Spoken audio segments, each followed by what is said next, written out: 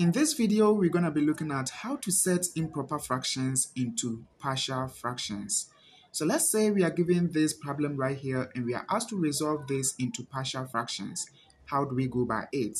And before we start, it is important to know the key things that will let you determine if a given fraction is improper or proper fractions. Now you notice that right here we have the degree of the numerator to be 2, which is equal to the degree of the denominator, which is also 2. Now, if the degree of the numerator is equal to or greater than the degree of the denominator, then the whole fraction is improper. So the fact that we have the degree of this one to be 2 and then the degree of the denominator to be 2 as well make this fraction improper fraction. And in this case, how do we set the partial fractions for this? First things first, I'm going to put the division bar down just like this. And always the numerator will come on the inside. So we have x squared plus 1. Then the denominator will come on the outside, which will be x squared minus 3x plus 2. Now let's do the division. What times x squared will give me x squared? That is pretty easy. That is just 1.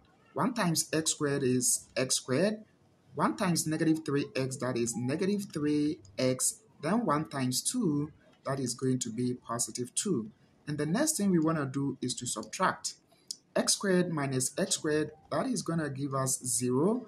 Then you notice that we don't have x term right here, meaning the x term here is just 0. So we have 0x minus 3x, that is going to be positive 3x. Then 1 minus 2, that is of course going to be negative 1. So we have a quotient here. We can rewrite this in different form. So the problem now becomes x squared plus 1. Now you notice that here we have a quadratic factor. Now whenever you have a situation like this, it is important to factorize. And in factoring this, we're going to have the whole thing to be x minus 1 times x minus 2. So if we factorize this right here, this is what we are going to get. And this is congruent to the quotient that we obtain, which is 1 plus the proper fraction. You notice that we change the numerator to what we have right here.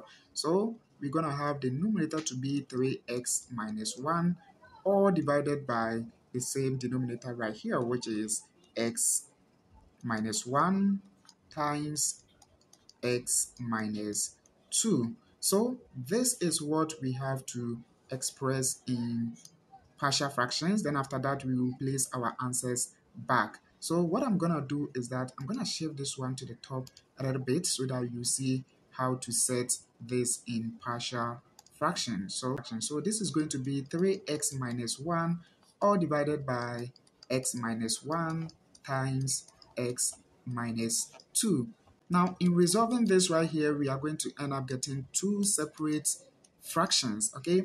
Now, the first denominator of the first fraction is going to be x minus 1. You notice that we have a linear denominator, meaning the numerator should be a constant. In the previous video, I explained that the degree of the numerator must be 1 less than the degree of the denominator. You notice that we have a degree of 1 here, meaning the degree of the numerator is supposed to be x to the power 0. And we all know that any number to the power 0 is 1 with the exception of 0. Of course, the condition is really important.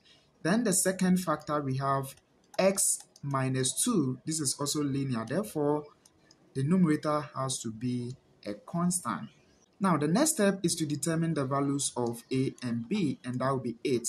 If we determine the values of a and b, then we will replace the whole of this with what we have right here, and that will be 8. But like I said, this video is just here to show you how to set improper fractions into partial fraction. Check out my next video where I'll be solving practical questions. Don't forget to give me a thumbs up, subscribe to the channel for more, and see you again on the next video.